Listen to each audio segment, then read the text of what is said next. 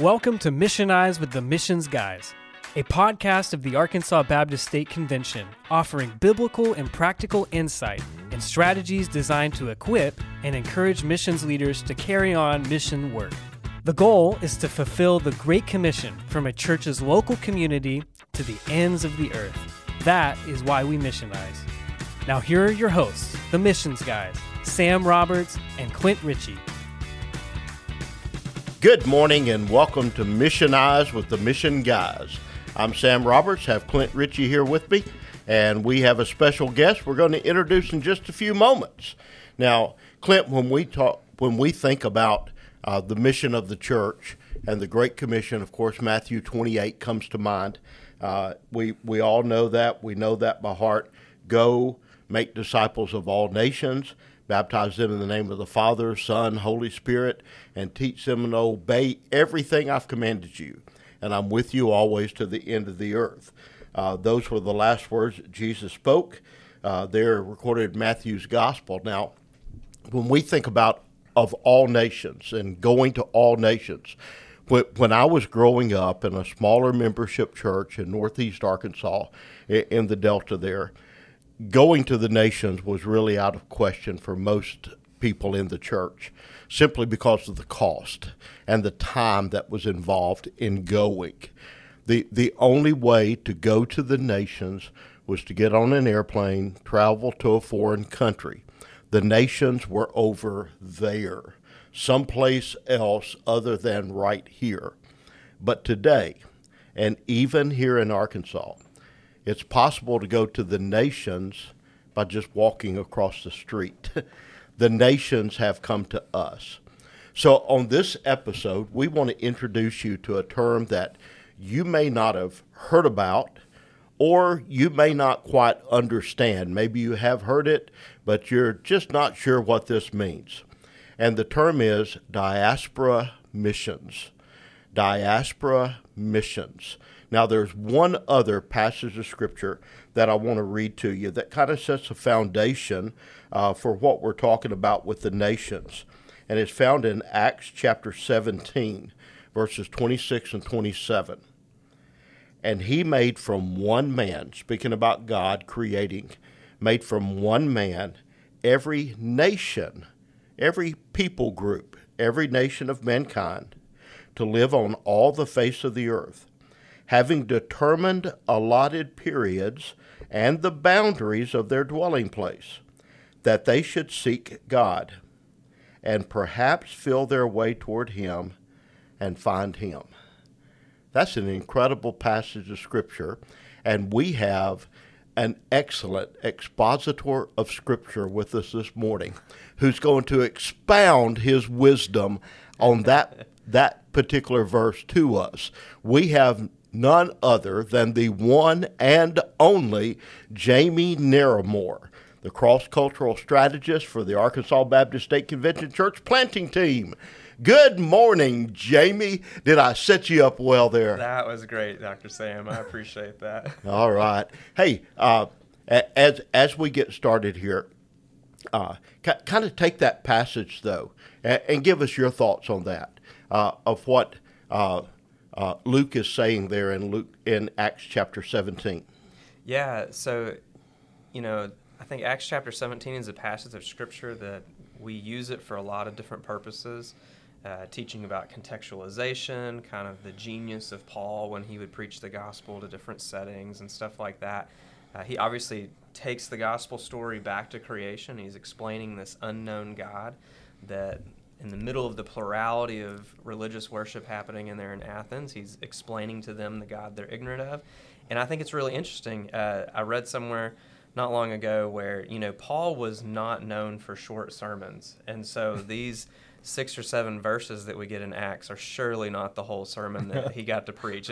If he had the opportunity to preach a sermon in Athens, it wasn't that short. And so it's interesting then to think from that perspective, this is something that Luke is highlighting out of that sermon. And again, I'm not an expert at Greek. I've done some word studies and things like that, but it does say that God has determined allotted periods in the boundaries of our dwelling place. And that word determined that he uses there is this word that kind of relates to the horizon, if you will. And so there's certain things that seem to be horizoned, and most of those relate to the life, death, and resurrection of Jesus, his coming again. But then he specifically says where people live and when they live there are in some way horizoned by God. And he ties it with a gospel purpose, that they might have an opportunity to know him. And so I think of all the things he could have preached, and for all the things for Luke to pull out, he grabs that phrase to let us know that God is somehow involved in orchestrating the movement of people, but it's not without purpose. There's intention behind it. So this was the Twitter tweet of Paul's lengthy sermon. Yeah, that's right. Yeah. And Luke says, here's what you need to know. Here's what you need to know. Here's the most important part. That's awesome. I told you, Clint, that this guy, man, he's raised the bar of this podcast, and we're 5 minutes in. I mean, I wouldn't say that's the whole point of that particular passage, but I do think that's a significant thing to draw out. You used some words that were big for an old yeah. boy from Sheridan. Contextualization and plurality. I mean, things I can't even say. So, man, it's still Greek to me. So. Yeah. Okay. Well, let's jump into our topic. There we go. And Jamie, give us a definition. What do we mean when we use the word diaspora missions, and what's the end goal of diaspora missions? Right. So I think a lot of folks probably, at least growing up in the church or reading scripture, you might have some familiarity with diaspora in terms of the Jewish population being dispersed outside of Israel. And that's really where it comes from in our context, is that people are dispersed or displaced from their homelands, and not just Jews, obviously, out of Israel, but you look at today, people have always been on the move, whether it's for refugee crises or famine or things happening in their countries, or just simple immigration for work or school or any other reason. But people are dispersed or displaced out of their homelands. And so diaspora missions is really that effort to focus your missions and church planning strategies outside of that particular people group or ethnicity's home country. So you're not bound by geographical constraints. If we're working with a particular group of Indians, for example, we're not just looking at that group in India, but we're thinking of where are all the other places on the globe that those people can be found. And the United States is a key example of this, because we are a nation of immigrants. And so it's a big deal for our country. There's hundreds of unreached people groups represented in the United States today. There's 70 or so unreached people groups represented in Arkansas today. And so when we think of diaspora missions, it really is coming along with the Great Commission in view of reaching those people groups wherever they are found, specifically outside of their homelands. So. Okay, awesome. Jamie, we've seen the national convention really get involved in this ministry. You've been one of the leaders in that, not just in Arkansas, but across the SBC. Tell us, how are the SBC entities working together to meet this need? Yeah. So one thing is the Diaspora Missions Collective was formed a few years ago out of a desire of a lot of leaders within some of these entities, as we had kind of informally or organically been connecting with one another, networking with each other. We call the IMB often and say, hey, we've got this particular people group here in Arkansas. What are you guys doing with them? How can we learn from you? What resources are out there? There's a church plant in this particular Send City. Is there anybody there that has experience? Is there any missions discipleship resources that WMU has out there related to refugees? And we have just a great network with our entities and agencies and institutions of resources and connection and expertise with people that there's no reason we don't play well together, that we shouldn't be able to play well together when it comes to this topic. And so the Diaspora Missions Collective was formed out of that desire to see all the different agencies or entities within Southern Baptist Life that kind of have something, they've got some experience or resource or reason for this to be a big deal in their own task, but we're networking together to learn from each other, to share, to collaborate. And it's really been a beautiful picture of what it means to be Southern Baptist, to cooperate together. So it is exactly that. You've got Send Relief, Send Network, you've the International Mission Board, Women's Missionary Union, the Executive Committee, state conventions and associations, collaborating with one another, finding ways to network, to resource, to train, to bring the best of Southern Baptist life into this conversation, and to really show what it looks like for all of us to be cooperating together to reach the nations that God has sent us here. And so bring Arkansas into this picture, Jamie. How do we connect there? What does this look like for us as a state convention? Yeah, and so a lot of it is because the DM Collective, so dmcollective.org is where you can learn more about this, and there's resources and training opportunities and things like that on there. All of these institutions exist to serve the local church. And so for Arkansas, this cooperative effort is intended to serve the local church. So as Arkansas Baptists, we play a role in this. We're learning from these others that are experienced in it, or finding new ways or best practices or whatever it is. We're learning from them so that we can bring that home and serve the local church. And it's a big deal for Arkansas. I mean, we're not a big state, so 3 million people. Right. But of that 3 million people, over 300,000 would be considered first or second generation immigrant. So either they or their parents were born in a foreign country. And that's not including the third and fourth generation who still haven't maybe assimilated to all of American life. So you've still got a good chunk of people in the state who don't think like us. They don't worship like us. They probably wouldn't feel at home or comfortable in any one of our churches on a Sunday morning. And so we are able to recognize then God has brought the nations to us. And again, it's not maybe in the millions, but hundreds of thousands of people, and they've come from some of the most unreached places on earth. And so for Arkansas, you kind of opened with that story of growing up, and missions was always far off, far-flung, and kind of out of reach for most people. And in a lot of ways, it still kind of is, doesn't? But I think what we see the Lord doing is He brings people to us because He has a heart for them to be reached with the gospel. And it really is a beautiful opportunity for every Arkansas Baptist, regardless of your calling or your opportunity, to be involved with the Great Commission, yes, in your community and with your neighbors and peers, but with people from unreached people groups, with the nations in your own backyard. Yeah. Now, Jamie, when you first came to the Arkansas Baptist State Convention, you were part of the missions team. And one of those resources that you developed was an incredible prayer piece on identifying people groups within the state. Can you give some updated info to our listeners on how many you talked, 300,000 that are foreign-born, children foreign-born, not to mention third and fourth generation folks as well. But how many of those people groups are represented in this small state of 3 million people? Right. And how many of those would IMB say are the unreached, the unengaged? Yeah.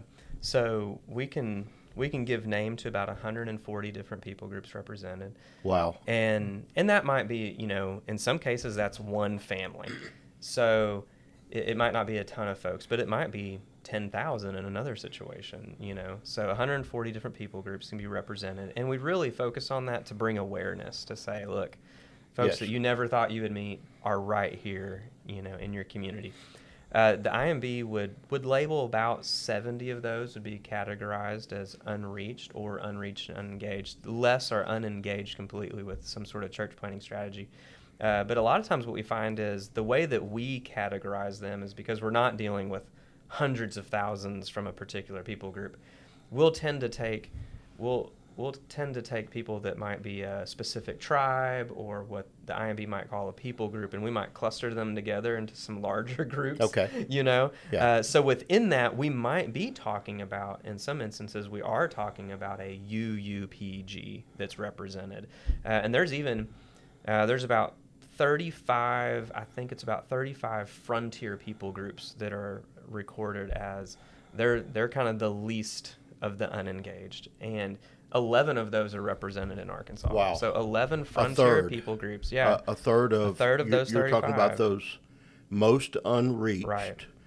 Basically in the whole world. Right. And there's 11 of those groups. Yeah, there's 11 that are represented. And again, it might be a handful of individuals, sure. It might be a dozen or so, it's not a ton, but that's where we're seeing just incredible things. I remember when I first started getting into this, it's been a heartbeat of mine for a while, but when Arkansas Baptist gave me opportunity to do this full time, I reached out to a friend of mine in another city and was just like, what do you do? Where do you start? And he said, Jamie, you don't have a strategy until you have a first name. And that was a big deal for me because demographics, research, all that kind of stuff is important. It provides kind of like a baseline or a springboard that you can work from. But really, you need a first name. You need an individual. And what we have found is in some of those groups, maybe we can only identify one person. But we have seen in some of those instances that one person come to faith in Jesus. And that's a big deal. Yeah. That is because huge. now that person, meant the world to us in that moment, to whatever church it was that was reaching out to them. But that person has a whole household on the other side of they've got a whole relational network. They've got a whole nation of people that they're connected to. And so it might seem like something small to have just a handful of this or that particular group. But if you have an individual that you're building a relationship with, that you have the opportunity to share the gospel with and to disciple them and show them what church looks like, God can take them anywhere from here, and you've just made a big splash in the Great Commission. So yeah, I love that truth you just shared. I think it's worth repeating multiple times. You don't have a strategy until you have a name. You don't have a strategy until you have a name. Is that what you said? Yeah. A first name or a name. And that goes across the board, whether we're talking about internationals or whomever we're trying to reach in our communities and across our state. The importance of building relationships because the gospel is relational. And so you don't have a strategy until you have a name. That was powerful. I thought the same thing, that applies to the guy everybody calls Bubba, in a small town in Arkansas. So, yeah, it's vital to me. We talked about getting to know your neighbor and loving your community. That fits right into other topics that we've had. As we look at this, there's the idea of the nations coming to us. And this is a hot political topic. But I think more than anything to us, it's a gospel issue. Yeah. And the Lord has brought the nations to us where you've talked about that we can minister, get to know, share the gospel, see people saved. It may be the only believer in their family, only believer in their people group that may go back home, may not. And then I'm thinking about, we look at it maybe and think, well, that happens in Little Rock and Northwest Arkansas, more populated areas. But it happens in small communities in Arkansas where someone moves in and opens a Mexican restaurant, buys a gas station, a donut shop. The list goes on and on of how the nations have come to us. How can a church get started, get more involved in engaging these folks that the Lord has brought to them? I really think, and it's not cliche, but I really do think prayer is the starting point. Pray first that you and your congregation have the heart of the Father for all nations, and you see how much love He has for the nations. I joke with everybody. My uncle several years ago did one of those 23andMe DNA tests. And I was thrilled out of my soul when I found out we were about 1% North African, because I served as one of your IMB missionaries in North Africa, and all I ever wanted was to be one of the people. And he confirmed it for me. But what was not ever on that DNA test was anything related to Jewish blood. And so I think about just the exclusivity of the gospel in an elected people, and how so many of us were strangers and aliens to the promises and the covenants of God, and He included me. God's heart for the nations included me. And I would say the vast majority of Arkansas Baptists, it's the same as true. God's heart for the nations included you. Amen. And so are you praying to have God's heart for the nations?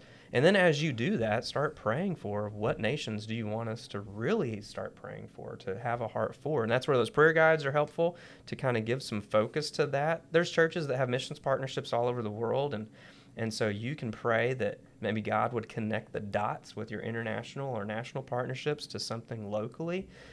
Maybe it works in reverse. You're looking for international partnerships and you say, God, who have you sent us here? But I really do think praying. I don't think God is going to give us the nations if we're not asking him for them. And so you got to start with prayer and that. And then I do think you've got to start having some different eyes in your neighborhood and eyes around your state.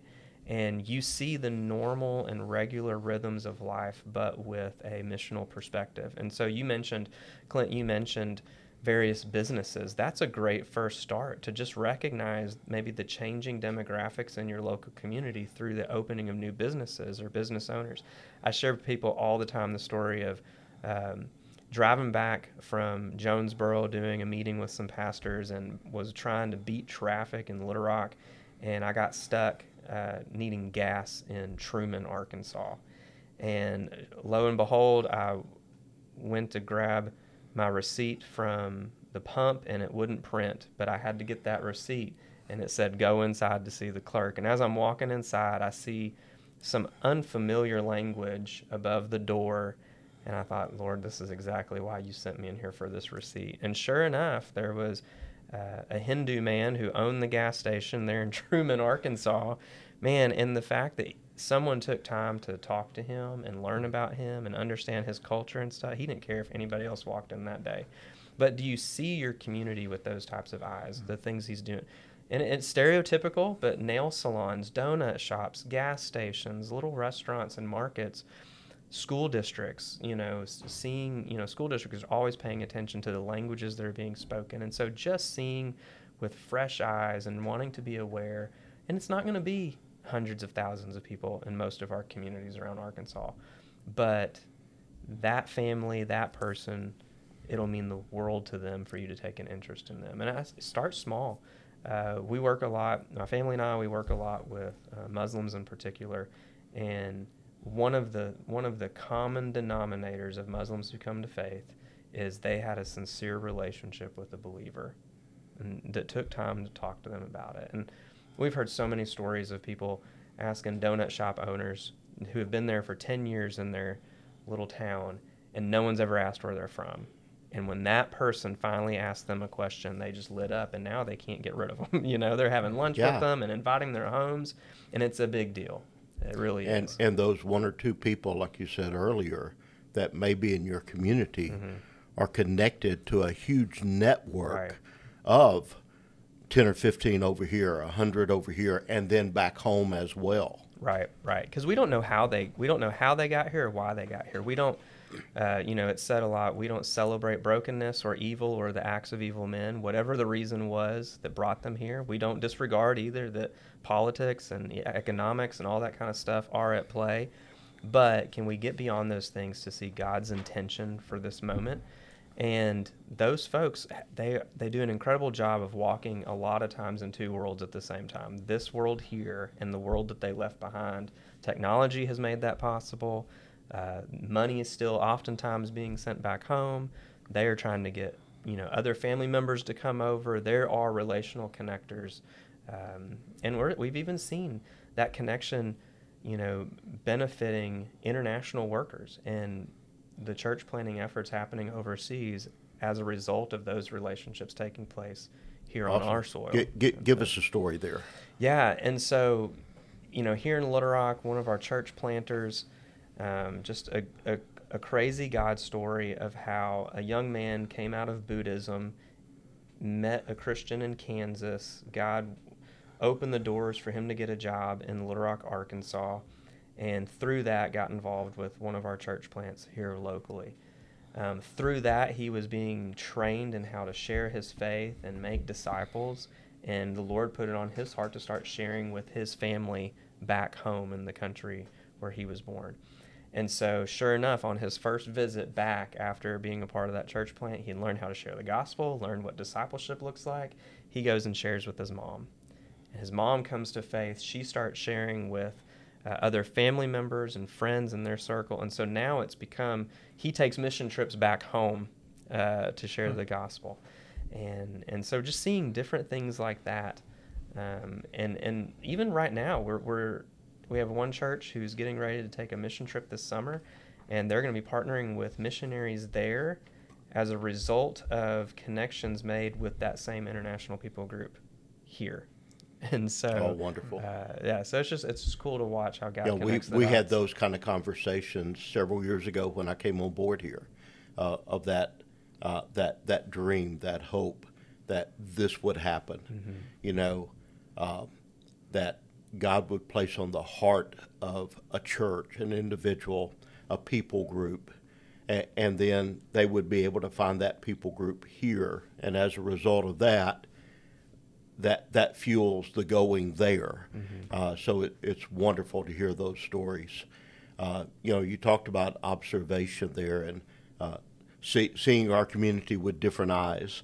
And I think it's important for us as well, even in small town Arkansas, to realize that, you talked about internationals who are there living in two worlds. And this culture is foreign to them. There's a whole lot they don't understand. There's a whole lot they don't know. They need help navigating through that. And what an excellent pathway of connection with relationships to help them to understand customs, to understand idioms and the language and whatever it may be, that their business may be successful. Great opportunities there. Yeah. Same sort of thing as we go to another country, we're dependent upon, that translator, that missionary who is there to contextualize for us. There's that word, Clint, to let us know, these are the customs. This is what you need to do, what you don't need to do. Right. These are some phrases you need to stay away from, whatever it may be, just to learn more about the people, the barriers, and help us cross those barriers. In that same way, internationals who are in our communities need that help. What an excellent place for the church to be that agency, that person that helps them to cross those barriers, to feel like this can be home. And in that process, be able to share the gospel. Yeah. Awesome. Yeah. And I would just add, I think this is at the heartbeat of Jesus all the way back in the Great Commandment. When he's asked, what are the greatest commandment? And he says, love the Lord your God with all your heart, soul, mind, and strength. Love your neighbor as yourself. He's quoting out of Leviticus.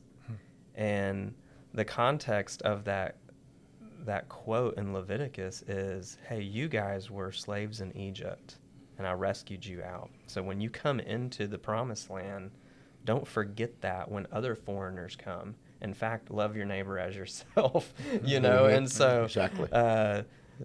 And so he has a heartbeat for the immigrant, the migrant, the refugee, and I think you think generationally about it too.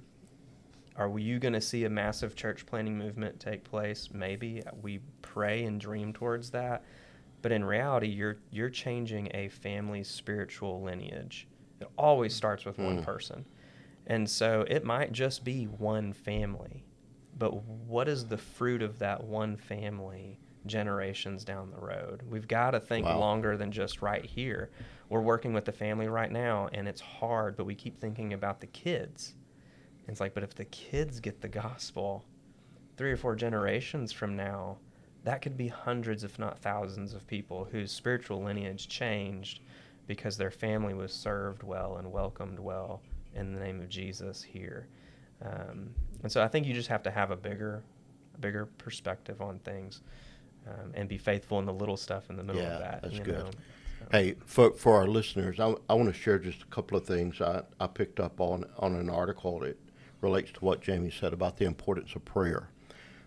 It's an article entitled "Reaching the Nations Next Door," and the author focused in on prayer. And he said, consider the chain reaction praying triggers. Prayer for the nations leads believers to love the nations. Love for the nations leads to compassion for those in our midst.